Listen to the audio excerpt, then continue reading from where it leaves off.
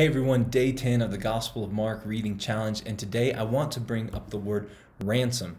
This word comes out of the most famous verse in Mark 10:45. Jesus said, "The Son of Man came not to be served, but to serve and to give his life as a ransom for many." Now, Jesus was speaking to his disciples who had a long understanding of the word ransom. Ransom goes all the way back to Exodus chapter 30. In the law of Moses, Exodus 30 verses 11 through 12 and then 15 and 16, and I'll read that right now.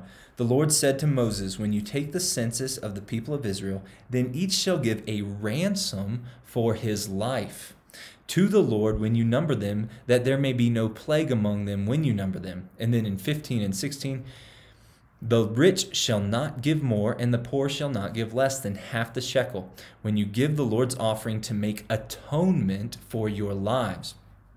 You shall take the atonement money from the people of Israel, and shall give it for the service of the tent of meeting, that it may bring the people of Israel to remembrance before the Lord, so as to make atonement for your lives." So two things happen in the ransom payment in Exodus 30.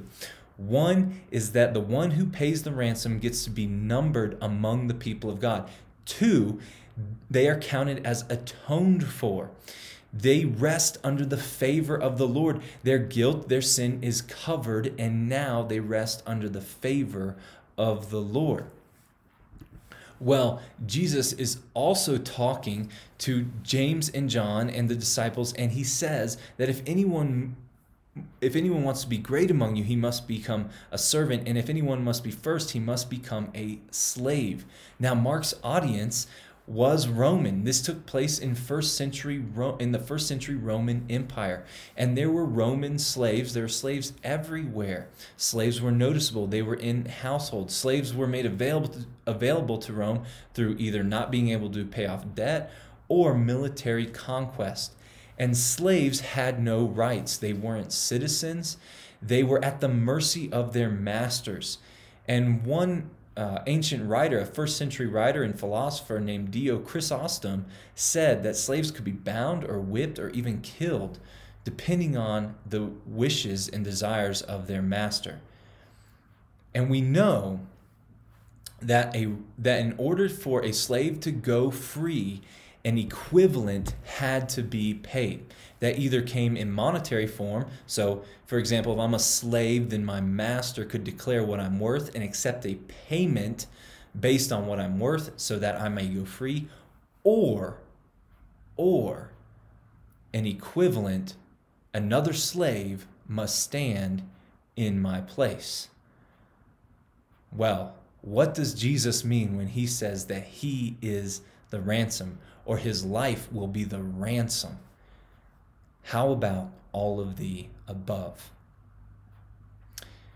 Think about your testimony and think about what Jesus is saying here. Jesus is teaching that you were once a slave. You were once a slave. You were not counted among the family or the fold of God, and you weren't resting under the grace and the glorious favor of the Lord. And you had no rights. You were a slave to fear, a slave to sin, a slave to the flesh, a slave to unrighteousness, a slave to Satan's power. But thanks be to God, Jesus, the Son of Man, stood in your place. He laid down willingly his rights, even his own life, and became the equivalent and stood in your place as a slave so that you could go free. So now you are counted as a son or a daughter, one whom Jesus has brought to glory, counted among the family and the fold of God, resting under the grace and sovereign care and mercy of the living God, and you can go free. And you are free to choose a life of service and sacrifice, because Jesus teaches that is what is truly life, that you gain life by laying it down for the sake of Christ, because that is to be like Jesus.